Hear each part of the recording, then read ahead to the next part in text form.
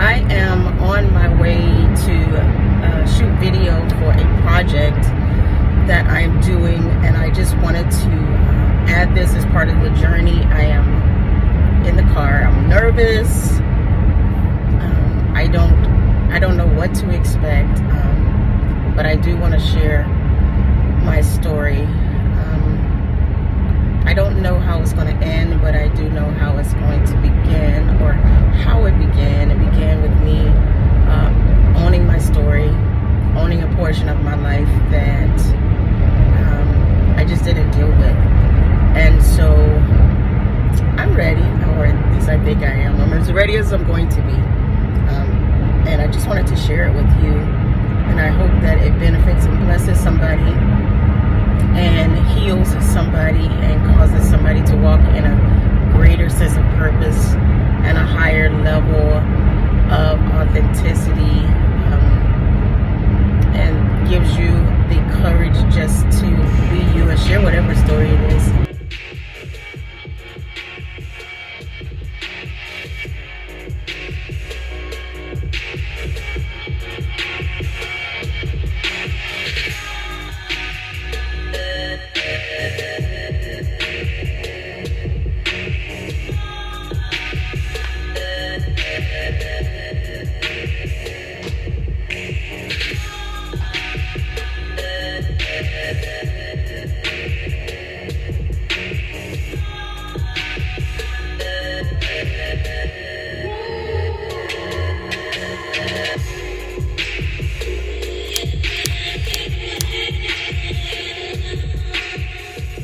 Hi, my name is Michelle Rouche, and I want to share a part of my story that I didn't know was hidden, but when I discovered it, it opened, I guess they say, Pandora's box of emotions.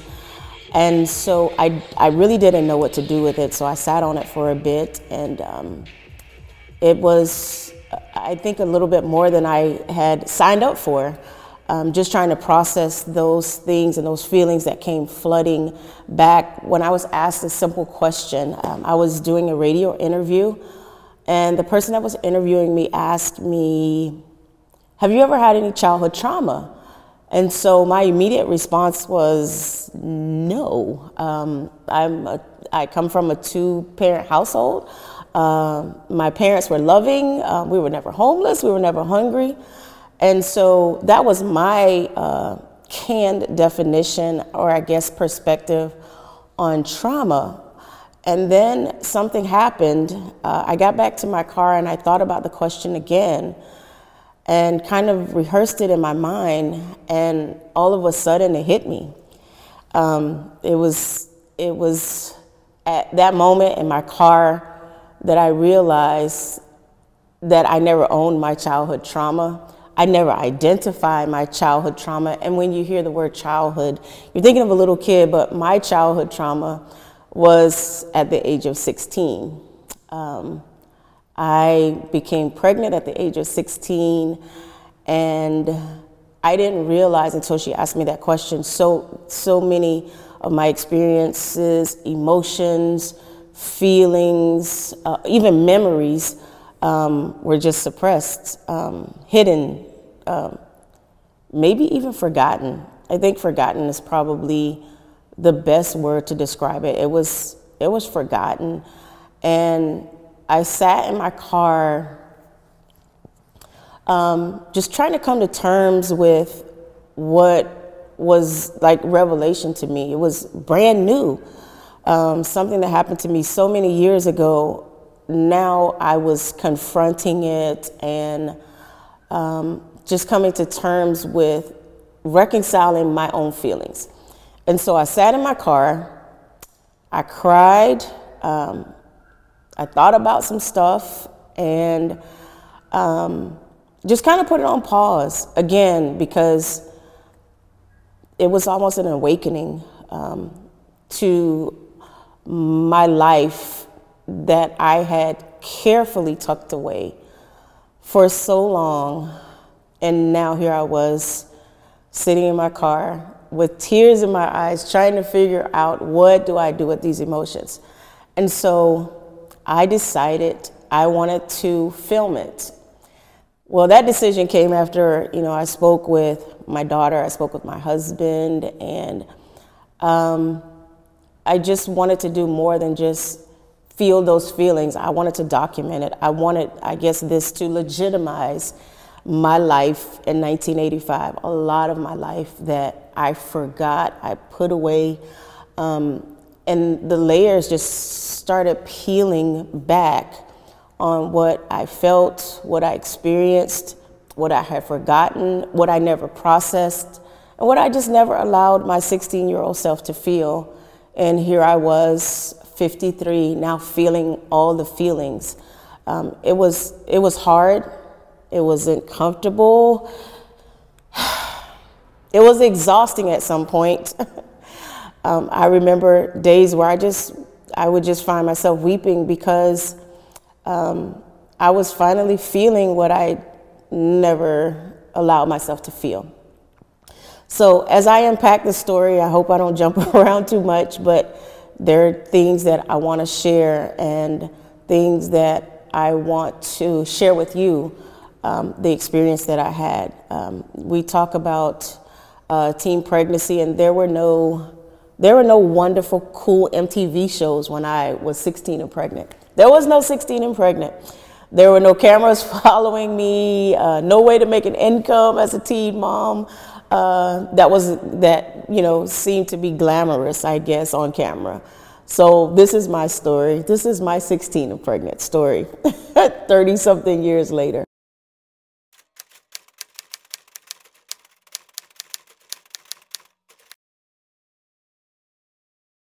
So I met this young man I'm from Savannah, so back then it was really popular to go to arcades. So I met him, my initial meeting was at the arcade, and he walks over and asked me my name, and then he asked me how old I was, and I was either 14 or 15. And his immediate response was, "Oh no, you're too young." So this guy was really popular in Savannah. So that's our first meeting, our first encounter. And so I would see him around places that, we hung out, skating rink, the arcade, those things. So I did meet him again, and we, I guess, exchanged numbers. I don't know how that came to play, but I became his girlfriend. And at the time, I was 16, so some time had passed from our initial meeting. He was 5 years older than me, so that would make him, 21? If my math is right, 16, 17, 18, 19, 20, 21. Yeah, so he was an adult, but we started a relationship, and the time came for him to meet my parents. And I'll never forget our initial meeting. We sat in the living room, we're talking to my parents, and my dad asked him what he wanted to do or be. And he said he wanted to be a professional football player. And now that I think of it, it's hilarious. But then there came the question about his age. And that's when it got serious. It wasn't hilarious at that point. My mom immediately told me I was, you can't see him. He's a man. He's older. But at that point, I was invested in the relationship. And so we continued to see each other, kind of sneaking and dating. And his clever idea, and I know a lot of people hear when somebody gets pregnant when they're a teenager, it was an accident. But mine wasn't an accident. His clever idea was that we should have a baby so that we could be together. And being 16 years old, I thought this was a great idea. We could be a family. Wow. So that's what happened. That's what happened. The first person I told I was pregnant was my friend Teresa. And she lived in Charleston. At one time, my family lived in Charleston, and I called her and told her. I don't even remember what her reaction was. I literally, I don't know what I was feeling. I don't know what I was processing. I just knew I was having a baby, and that now my family would, have to accept him and have to accept the baby, and we'd be a family. And so I told her, and I don't remember how I told my mom. Some of the things I literally I can't recall. So I don't remember how I told her, but I do remember her reaction. I can still feel it. I know she was hurt. I know my parents were hurt. I know that they were disappointed. And my mom, her solution to the problem was for me to have an abortion. And so that became an option that was on the table.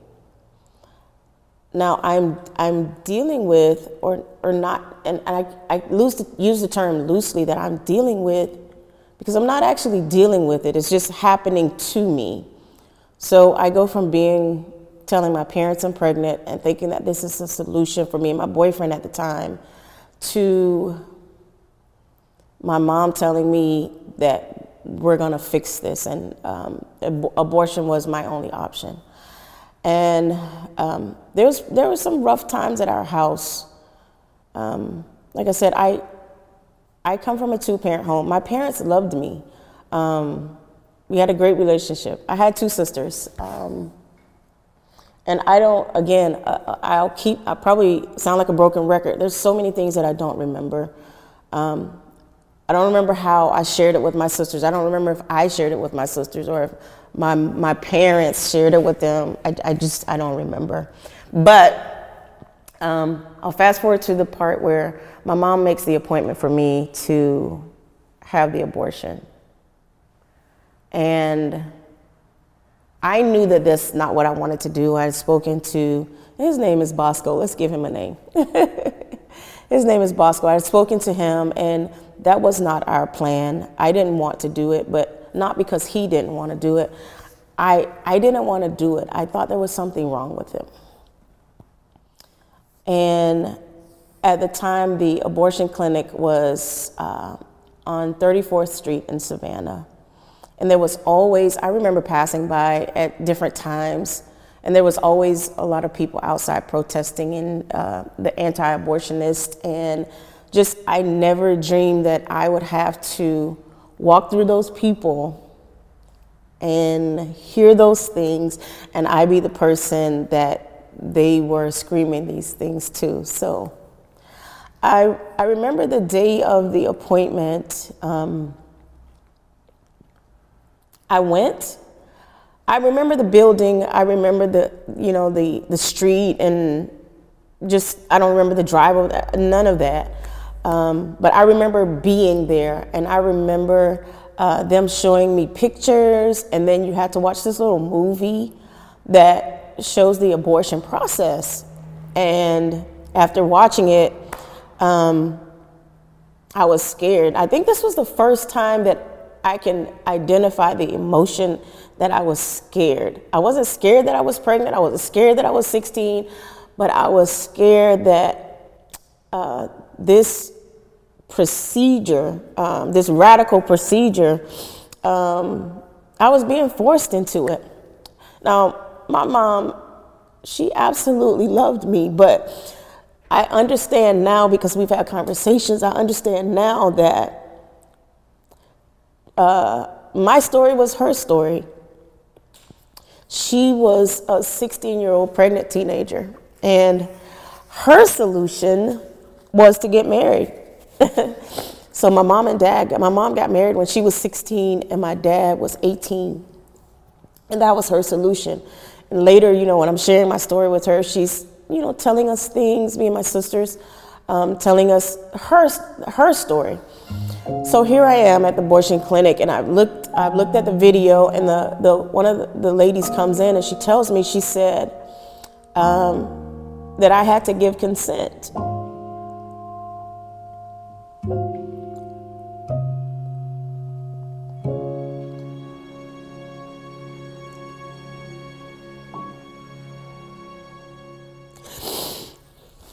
And so she said it was my decision.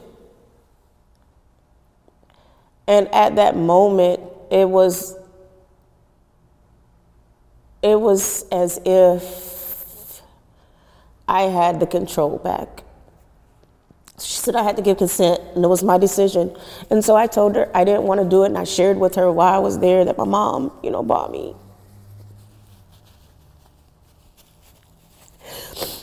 And she said, well, you don't have to. And so I did it. And so I walked out and back into the waiting room where my mom was. And again, I don't remember what happened. I just told her I didn't want to do it. And she was, at that point, her disappointment turned into anger. She was really angry, and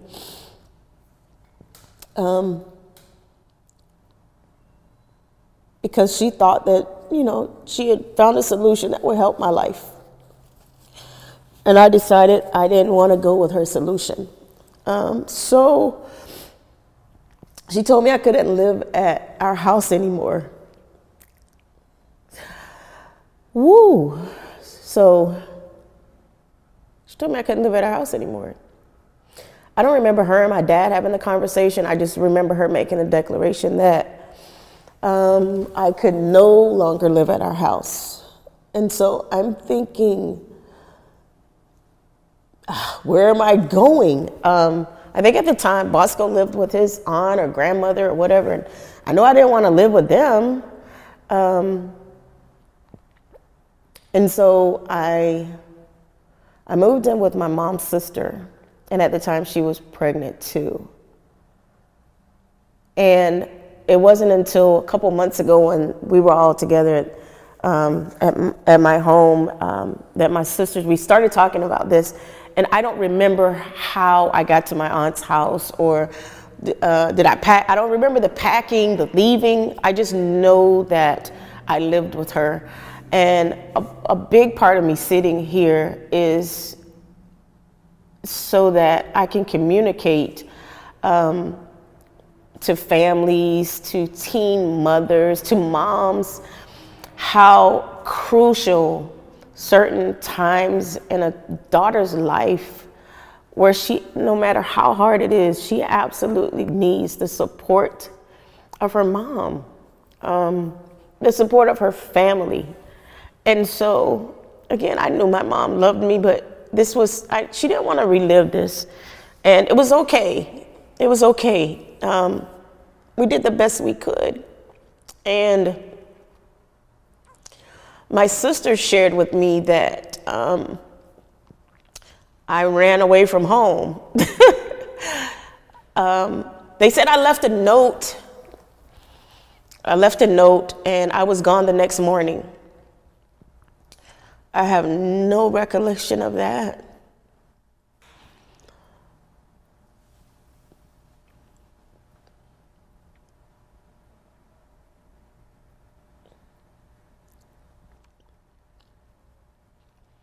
Zero memories of me leaving. I don't know. I don't remember the note.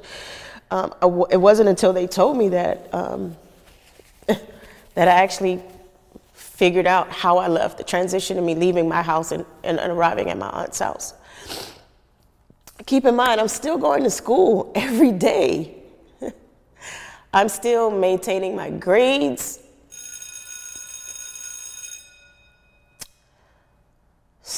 Still being an 11th grader. A pregnant 11th grader. I remember some of the things during those times, I just didn't feel like a person. Nobody was acknowledging me and the elephant that was obviously in the room. And I just remember going to school and only one of my teachers actually acknowledging the fact that one of their students was now having a baby, and his name was Mr. Jackson. And I will never forget him because he made me feel human. He said, he looked at me, he called me Hall. He called everybody by their last name. And Hall at that time was my last name. He said, Hall, I want you to finish school. He didn't say anything that was, heartwarming or anything, but that meant the world to me, that he was personally invested in me to the point where he had to say that. He said, I want you to finish school. Finishing school was never an option for me. I always knew that I wanted to finish school. I mean, I loved school, made good grades. And so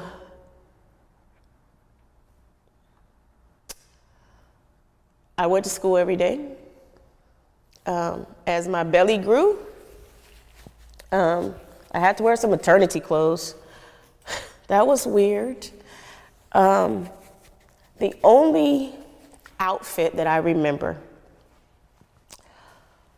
that I absolutely hate, well, no, I remember two outfits. I had some blue maternity pants and this blue and white striped maternity top. And it was hideous. It looked like old lady clothes, and I absolutely hated it. And I had one other dress. It was a pleated dress, and it was also blue. Maybe blue was my favorite color then. I don't know. But I remember those two ugly maternity outfits because I was huge. But when I realized I have no pictures, no physical evidence of my pregnancy, I've asked my friends in high school if they have pictures of me. Nobody has pictures of me. There's no evidence. Well, my kid's the evidence, but there's no evidence. So what should have been a really happy time, me being a teenager, was shrouded in shame. And what I didn't know at the time was that it was shame. And so that's why I'm crying, because I didn't cry these tears decades ago. So we went to school. I went to school. I remember I would walk to school some of the times, and then Bosco would take me to school. He had this famous car. It was famous to Savannah. It was a black and white Granada. And that car took me to doctor's appointments, and he would take me to school. And we were very much in a relationship. Wow. And at the time, my high school didn't have air, so I was pregnant in the summer. My high school didn't have air. It was 3 floors, so I would be going up and down the stairs hot. Just still carrying on as a normal junior in high school, plus baby in tow. So I moved to my aunt's house. And that was probably one of the hardest things, being away from my family, being away from my sisters, just the routine of getting up and getting dressed for school together and things that sisters do. And my aunt was kind enough and gracious enough to let me stay with her, and she was pregnant at the same time. And I don't remember much about her house. I don't remember if I had a room. Yikes.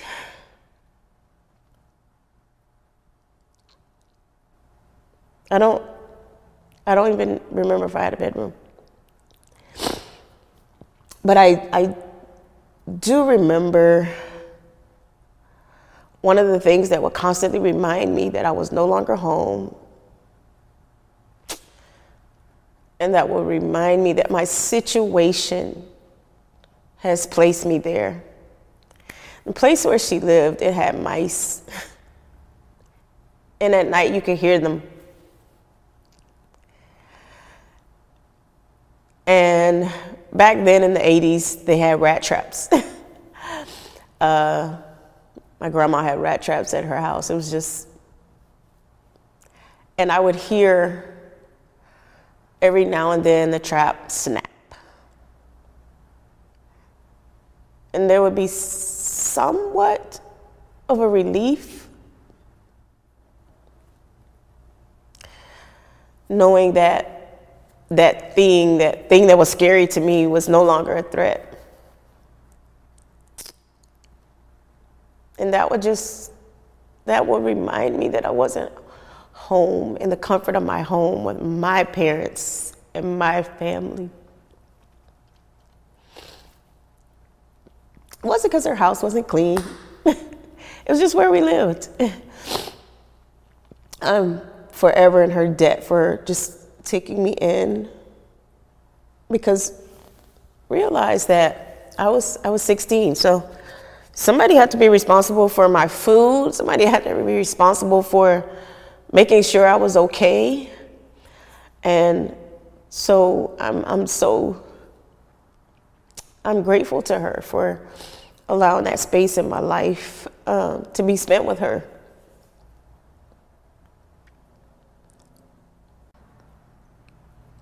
At some point, I transitioned from my aunt's house back home. I don't know if it was right before, it had to be right before I had the baby, because I have this distinct memory. I was at home, and I was there with Bosco. It was close to time when I was supposed to have the baby. I don't know if it was a weekday. I don't know what. She was born on January 14th. And so I remember feeling water coming down, down my legs. Again, I'm 16. I know nothing about the birth process. I don't know any of that. I didn't know any of that stuff. So I thought I peed myself, of course. And so I realized that it wasn't pee, that the water just kept coming. And I was like, oh, my water broke.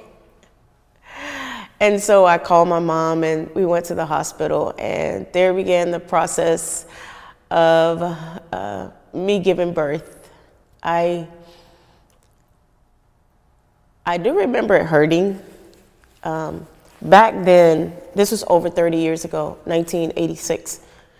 Back then, they didn't have these lovely birthing rooms and all the wonderful niceties that they have now. I was, again, 16, and I remember being rolled into the delivery room, and it was a huge room, kind of like where we are now. It was a huge room that was separated. Nothing separated you but a curtain from the next lady who was next to me screaming, giving birth. And so there was no epidural. I didn't even know about an epidural. Again, I was 16. And I think the biggest thing about being a teen, being a pregnant teenager back then, was that people didn't give you information. It was people not really treating you like a whole person. And so I remember my family coming to the hospital when I was still dilating, or the preterm labor. I remember my dad coming in, and my dad is the funny one. He is the good cop in the bad cop relationship with my parents. He's the good cop. I just remember him coming in and smiling and just being who he is. And he came in, he was singing 6 minutes, 6 minutes, 6 minutes, Dougie Fresh, you're on. So, of course, that made me laugh. It made me feel better. And it made me feel seen. So I go into this sterile cold room. I remember it. And I give birth. Alone.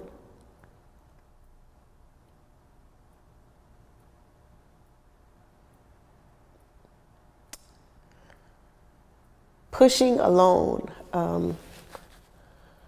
Not a child, not a woman.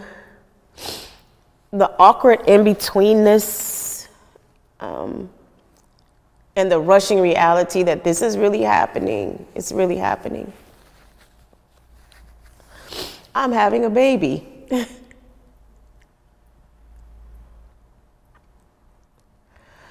I don't remember the nurses being kind or anything like that. It was kind of like a regimented process.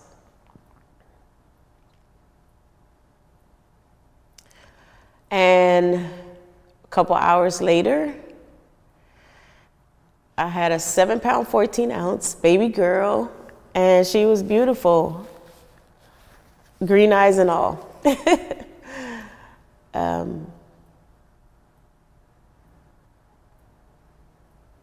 I don't know who came to see me at the hospital. The crazy thing is that there's just like, I'll have a memory and it's kind of like a flashback. I was like, oh, that happened. Oh, that part happened. And even as I'm sitting here, parts of the story just kind of keep jumping and unfolding. And to back up a bit, I remember, I don't know if it was my mom, my sisters, they threw me a baby shower. And of course, I'm 16, so I have 16-year-old friends. So I invited some of my 16-year-old friends and my cousins to a baby shower. And nobody came. Nobody came, but I understand. Who lets their 16-year-old daughter go to a baby shower? But I did have everything I needed regardless. So now when I see these memes about these out of wedlock baby shower meatballs, it's funny because that was me. And oh gosh, we had a lot of food left over. Guess nobody came. Glad I can laugh about it a bit now, but it seems like a bit maybe insane to have a baby shower for a 16-year-old. I don't know. Do we not celebrate? I had a best friend in high school. Her name was Tammy. We're like family. It was more than a best friend. And a lot of my daughter's life, her early life, being a baby on, were spent in her house. Her grandmother and her mom were the primary caregivers, babysitters, when I went to school. Because I did go right back to school. I went right back to school. She was born on January 14th, and that may have been like the MLK break or whatever, but I don't remember staying home long. I like went right back to school. I didn't have to make up any time at school. I graduated on time. And I think that, I think just my ability to keep going, to keep pressing, I think that's what caused me to suppress so many emotions, because I don't know if I put the pressure on myself to perform. I certainly know that quitting was never an option. I would graduate high school. I mean, that's who I was. Having a kid in high school was just a thing that happened at that time. But again, I didn't realize the effect. I didn't realize the trauma. I didn't realize the emotions and all of the things that just got kind of cleverly packed away. They were cleverly packed away. And now when I hear people talk about shame, I can recognize it. I can identify it with, because shame manifests in so many different ways. Just crazy things like when I got older, and I know my story seems like it's jumping around, but okay. When I got older and people would find out that I had a kid, and this is crazy. This is how, again, how shame and how baggage and just my isms, the stuff I had that would just, that people never knew. They never knew. They would go, oh, I would say I have a daughter, and they go, oh, well, how old is she? And I'll go, 12. And then they'll look at me and they'll go, how? And then I'm thinking immediately, they're thinking in their head, they're doing the math, they're doing the math. And every time I encountered somebody and told them, you know, hey, I have a daughter, and I would give her age, they would ask, oh, how old is she? And then they would kind of give me this look, and some people would say, oh, you look really young, and I'm thinking everybody is doing the math on me. They're counting, and they're going, and I'm going to be exposed. They're going to know I had a baby when I was 16, and you know, some people, when they ask her age and then they ask my age, I would just say, oh, I started young, and that became my line. Oh, I started young. And that was just a process of continuously disowning that time in my life. I continue to disown it.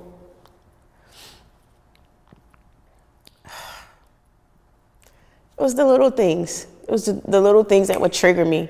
Somebody would ask her age. I was always thinking what people thought, but no one ever knew that.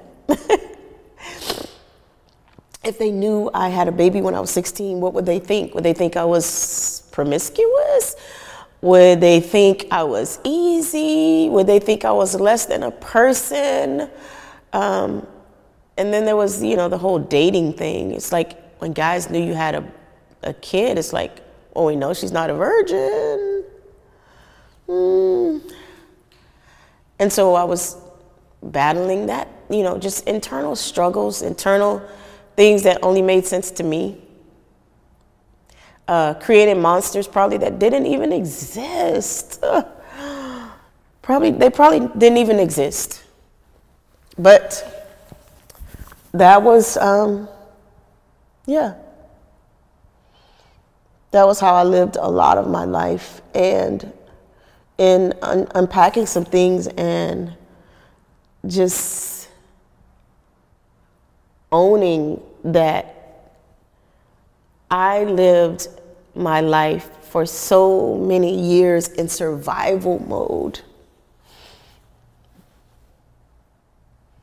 Survival.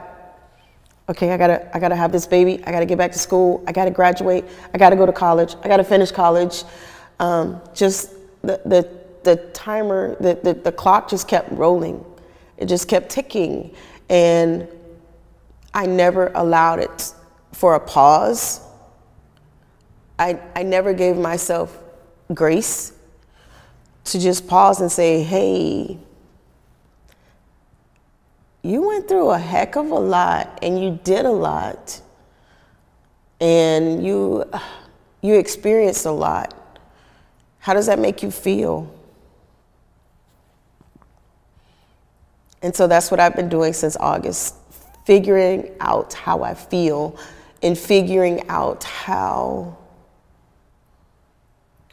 that has guided my relationships, even my relationship with my husband, and being in survivor mode. And that affects how you love people. Having to be 16, a mom, and growing up with your daughter, and having to play the role of an adult when I wasn't an adult. My daughter's like, you were very hard on me, you were very strict, and all of these other things. And it was because I was like literally trying to be a mom. And I thought that's what moms did. And I only had one speed, and that was high. I literally only had one speed. And I just remember having a moment where I broke down, and I thought to myself that out of all the things that I gave my kids, I never gave them a soft mom. You know, you have these moms, it's like, oh my God, Miss whatever her name is so sweet, and they're like really sweet moms.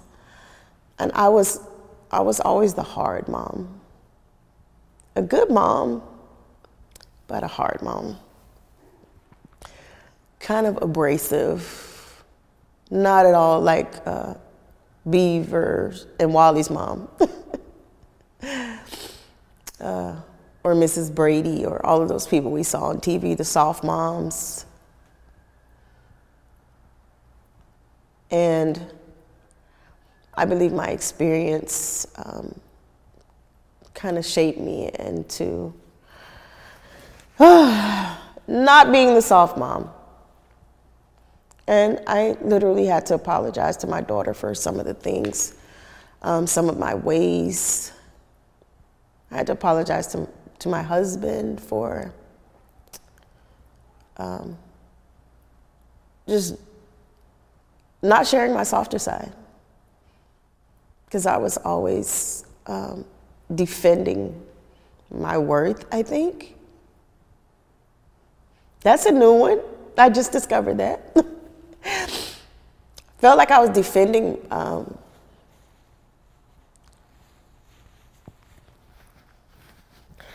trying to show some people another side of who I was. I wasn't just a pregnant girl in high school.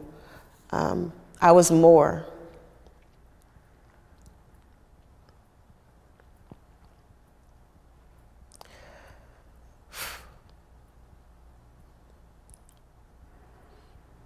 I need to take a break. Okay.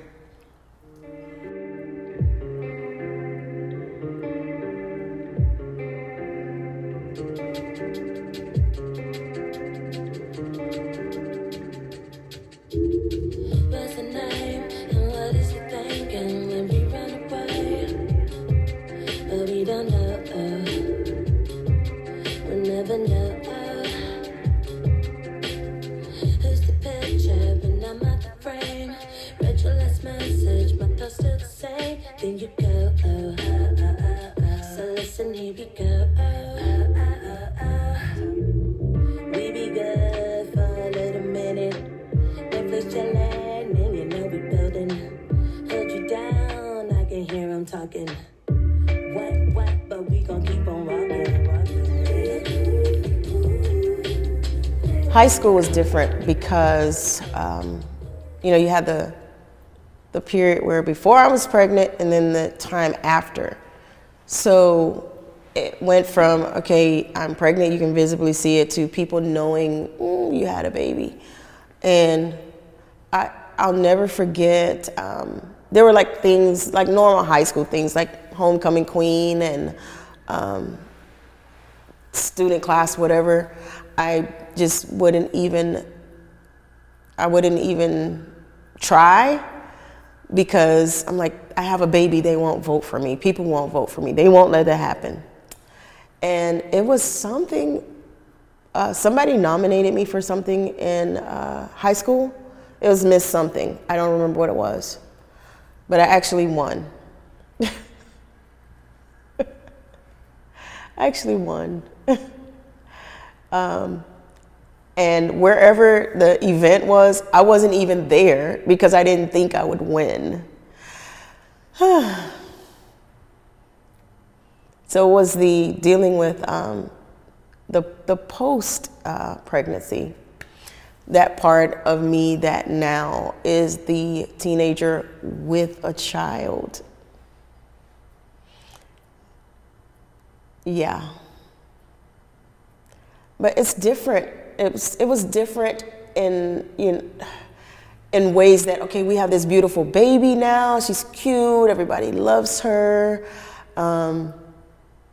But I'm still dealing with the emotional baggage of what are people saying about me.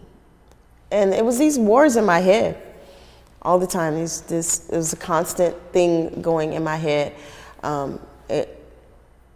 It was there when I dated, when I met guys. It was always this thing that I was dealing with.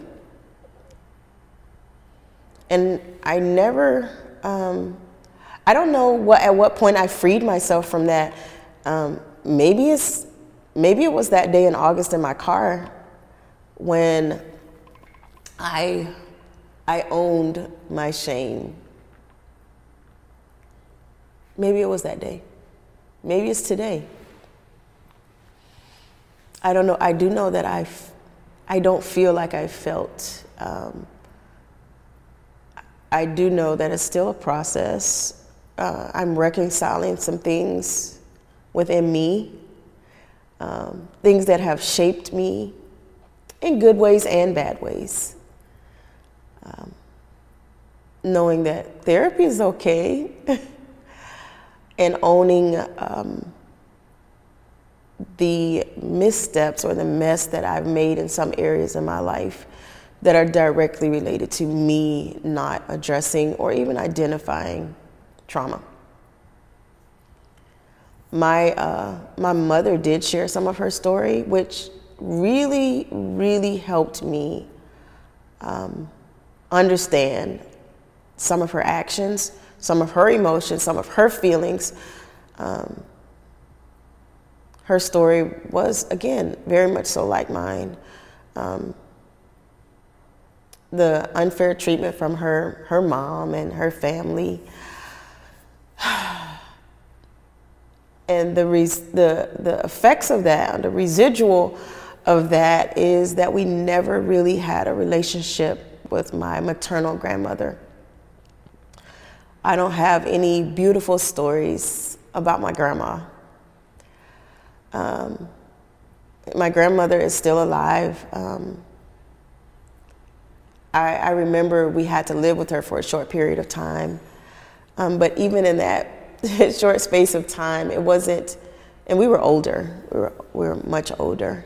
We had actually just moved back to Savannah from Charleston, so we lived with my grandma for just a short period of time. But we never had a relationship, and the effects of the damage that the relationship with my mom and her mom has led to a void in my life with not having that relationship. And who doesn't love their grandma? I mean, I certainly love and care for her, but I have no relationship with her. I have no point of reference with my grandmother, no specialness. That's unfortunate. I wish it wasn't this way.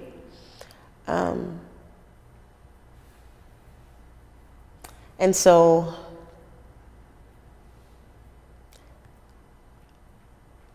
because of the dynamics of their family and the brokenness there, it spilled over to brokenness in the relationship with her, or the lack thereof of relationship with my grandma. Yikes. I don't even know when was the last time I spoke with my grandmother.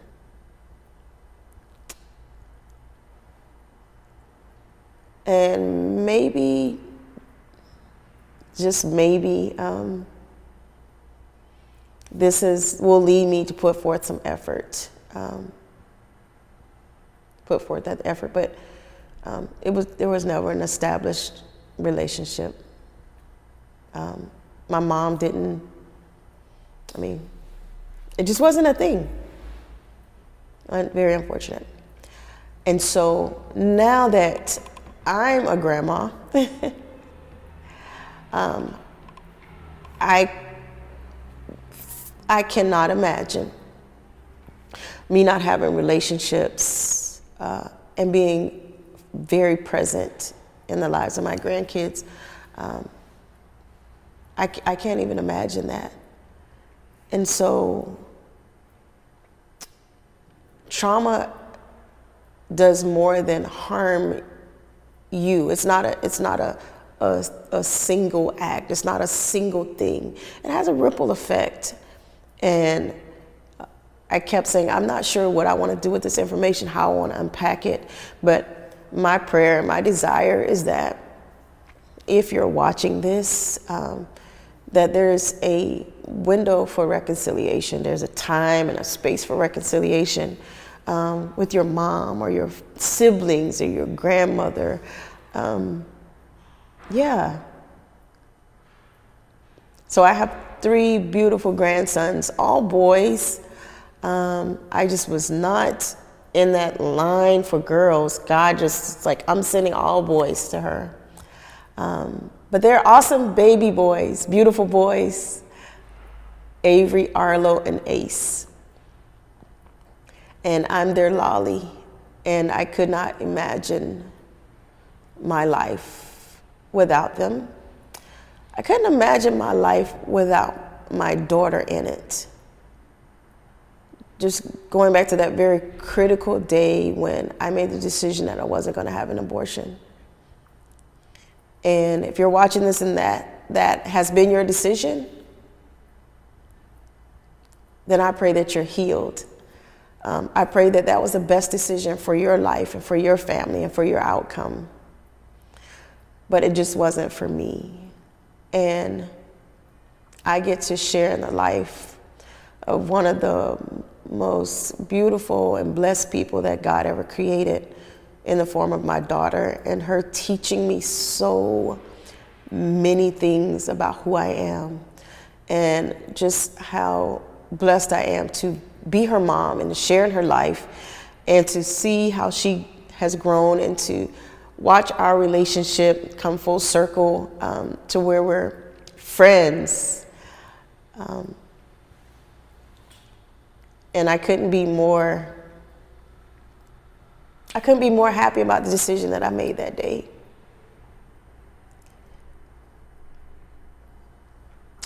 It may not have been easy. Every day may not have been awesome and amazing, but God has been good. He did me a solid, and I'm in a much better place. I'm in a much better place now that I've come to terms with how I feel and what I dealt with, and being able to share my story with my mom and how I felt, and for her to tell me, you know, I know putting you in that position, I see now, and for her to apologize, to say, I'm sorry that I put you in that position. I know that that wasn't the best thing now, and I'm so happy that you didn't. We just had this conversation last year in my kitchen.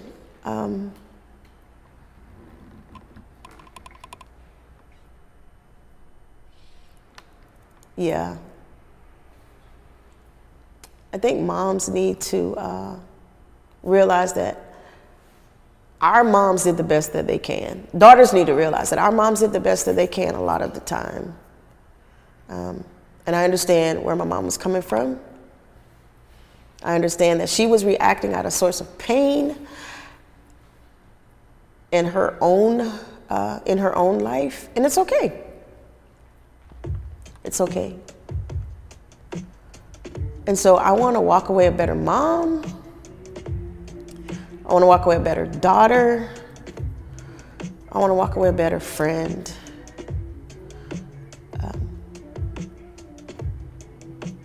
Nobody has to live with shame. You don't have to live with it. So I wanted to share my story, share my experience of unpacking my shame. And I pray that it's a blessing to you, because you don't have to live with shame. I made my load lighter, and I hope that I made yours lighter. Thank you for watching.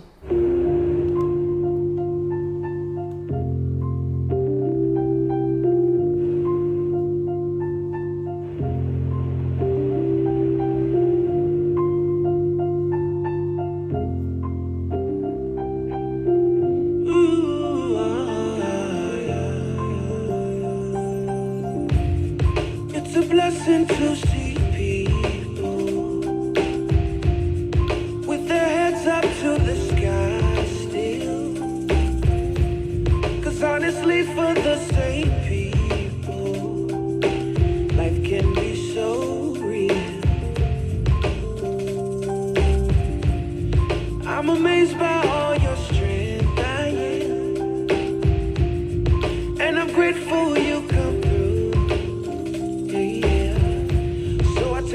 time to stop a moment and show my gratitude for you. I put my lighter in the air for you. I see what you're doing, yeah, I see what you go through. Put my lighter in the air, the truth is you're beautiful, beautiful, beautiful, beautiful. Now put your lighter in the air for us. Everybody singing together, sing a new song. Put your lighter in the air for love. It's beautiful, beautiful, beautiful. Many mighty ships are sinking, many stars are falling down, and I count it as a blessing that you hold me up now. Oh, I can tell that you've been praying. My whole life has turned around. Yeah, yeah. And I can't go without saying that I thank God for you all now. Yeah, for you, I put my lighter in the air for you. I see what you're doing, yeah, I see what you go through. Put my lighter in the air, the truth is you're beautiful, beautiful. Now put your lighter in the air for us. Everybody singing together, sing a new song.